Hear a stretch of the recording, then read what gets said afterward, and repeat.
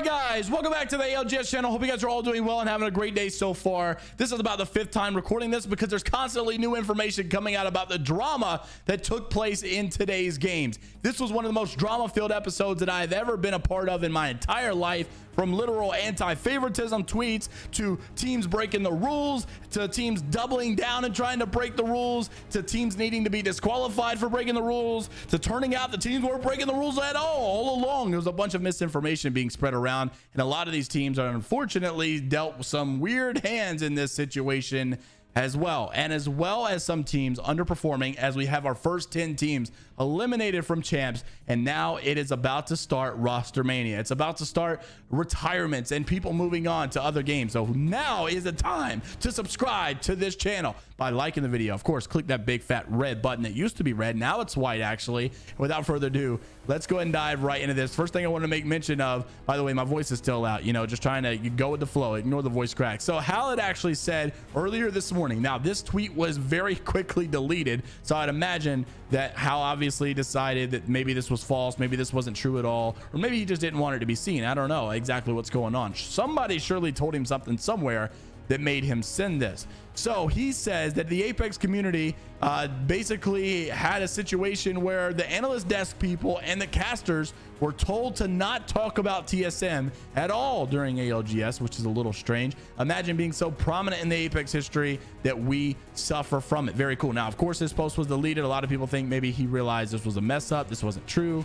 And I even said, you know, in a deleted post, Hal claims this. And I had to even follow it up by saying, you know, I spoke with multiple people at the desk today to ask them if this was true. They said absolutely not. They were never told that. Matter of fact, they were specifically told multiple teams will have storylines before the game. So like the people, the producers will ask them, who are you looking at before we go live or anything like that? Who do you want to talk about? And what they'll try to do is try to like gear some stat lines and stuff, get ready to talk about these teams more and more, so that they can put it on it. So if you know, if you don't want to be generic and you don't want to bring up TSM, then maybe that's why TSM is not getting talked about. However, it's very obvious to know that Hal didn't just tweet this out of nowhere. Someone told him something, and I don't know exactly what that is, but nonetheless, obviously I think we could all assume that that wasn't going to be true. I just don't know where it came from or who exactly is saying it. Now we need to talk about the updates as the scorecards are in. We now know the 10 teams eliminated as the ALGS loser bracket round 1 is complete. Some unfortunate news, like I said, so gear up. Number 1, we did get Fnatic, FC Destroy, KCP, Complexity,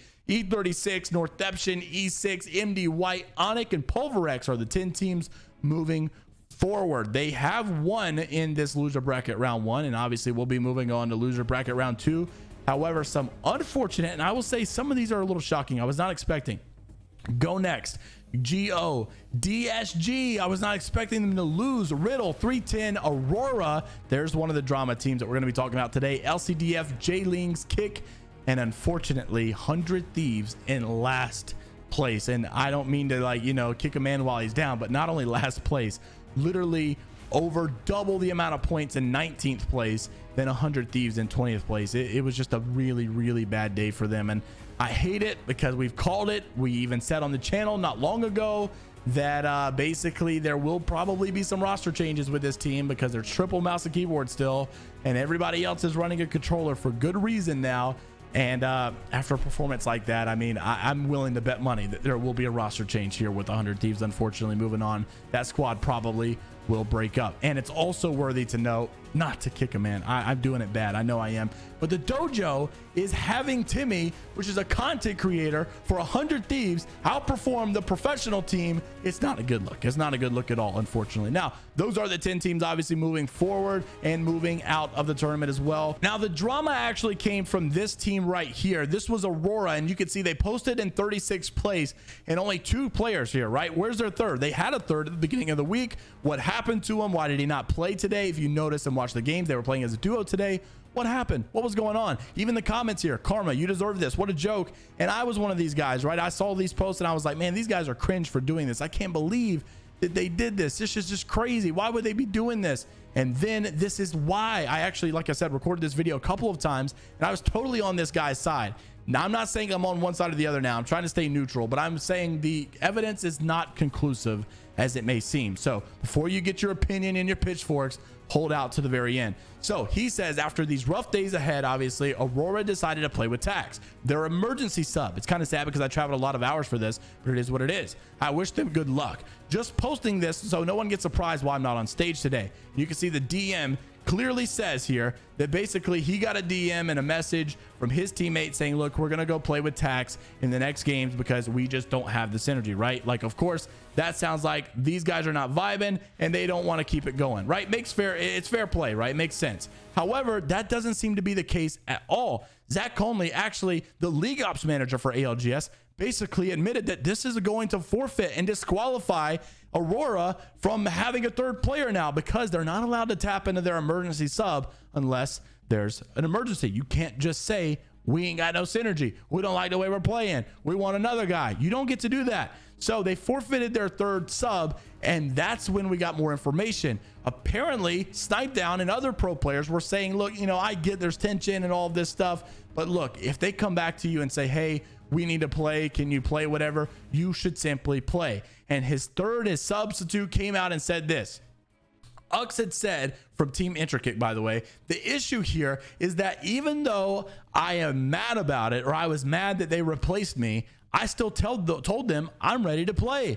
The problem comes when they start telling me and ask me to play as if I'm sick, to tell the admin, to tell the referee that I'm sick and I can't play. That way they can play with Tax. They say, let's just do it though, even though it wasn't working as expected. So they asked him to lie to the referee. Okay, that's obviously disrespectful. Even Alberlelli says, no, they can get screwed. Obviously, trying to make you lie to an admin for their own benefit is scumbag behavior. Sit it out and watch them fail the rest of their tournament run. The fact that they doubled down on their BS is even more of a reason for you to not play in spite of them. I think that's a harsh opinion, but I think we mostly agreed with that with the evidence that was presented before us. Even Madness has come out and said, you know, Aurora should have been disqualified from the entire tournament. However, it seems like more information. You can see Madness said the same thing I did. After more information was posted, it's obvious that this was just bad emotions and sort of basically just quitting on Aurora. So actually,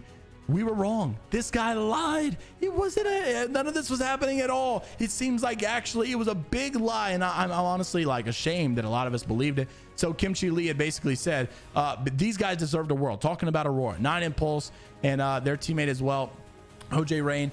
These guys deserve the world, and honestly the whole team as a whole are world-class players and obviously have to play with obstacles every time. 9 Impulse came out with a statement, and what he said, it's a lot of broken English, it's very long as well, but I'll read it to you. What he said was basically that they asked him to play, like point blank, and he said he didn't know if he wanted to play. He wasn't liking the way things were going. He wasn't comfortable with the way things were going. He was not happy with the way things were going. And instead of him playing, they basically said, look, will you please play with us? Because if not, we're gonna have to play as a duo. And if you won't play with us, this was the actual DM. So like I said, it turns out he kind of lied, I guess. I mean, someone's lying somewhere.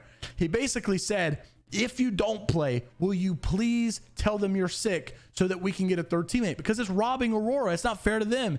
And that's exactly what he did not do. It turns out he basically was just kind of, it looks like he's just quitting on them. And I think, honestly, our opinions are flipping now. It goes from like, screw Aurora. They need to basically like, you know, figure out what's going on. Now it's like, this guy just bailed on his teammates. This is just so sad to see, man. And honestly, this is unsportsmanlike at its finest, and I hate to see how all this stuff went down. The drama was just horrible, and I really did not want to see that from anybody. Also in the news, unfortunate stuff. We talked about how bad 100 Thieves played in dead last, and it looks like Vax obviously not taking it very well, also saying yep, ... that's GG's, guys. I'm sorry. I don't know if this is just a sad post because they lost, or if it's one of those things where he might retire, he might move on, he might go to some other game, he might not look to play Apex anymore. That's not what I want, of course. You know, even though, like, you know, roster mania is huge, I don't wish that for any player. I don't wish that for any roster. Obviously, emotions are high. These things are just simply bound to happen. I don't take any pride or joy in that. These are human beings with a lot of emotions, a lot on the line as well. And it's just unfortunate to see some of these teams break apart that once were so good. And sometimes you just wonder and wish and go back, can we just go back to the way things were? But obviously, as meta changes, not all teams are able to keep up with the meta changes as well. So that's why people have to simply move on. Now, if we talk about people moving on, people are going to be moving on tomorrow because the games will continue. And here is the schedule. You got these 20 teams in green tomorrow that will battle it out. Your Dark Zeros, your XSets, your Black Hands, your Optic Gaming, Dreamfire, LGC, TSM, Sentinels, Moist, Realize, SAF from the South America region, IBG, Ascend, Oxygen, Dojo, Singularity, Alliance, NRG, FaZe, and Tom Young Kung will basically fight it out for top 10 tomorrow. The top 10 will move on to finals. The bottom 10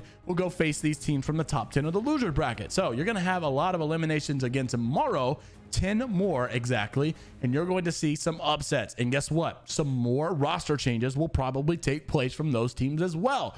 I would even imagine that there is a world where some of the bottom finals teams will still make roster changes. Like you could even see Dark Zero in their basic article that came out. They say anything outside of top 2 is catastrophic for them. So these guys have high expectations. You will probably see some upsets in the expectations. It's just bound to happen. TSM, NRG, XSET, one of them will not win the tournament, right? It's just very likely. Or two of them, obviously, only one winner. So 2 of those guys won't win. What are they going to do with that loss? How are they going to react to that? Is there a world where Dojo, Oxygen, someone else comes in and sweeps it up and none of them win? Does TSM make a roster change? I doubt it. Does Dark Zero make a roster change? Well, I actually don't doubt it as much just because those guys like to keep things changing. I mean, they won regional finals and then dropped their coach after they won. So obviously nothing is off the line for those guys. So let me know what you guys think down in the comment section below about all the drama that took place in today's video, all of the updates, all of the eliminations, and which teams you look to make a roster change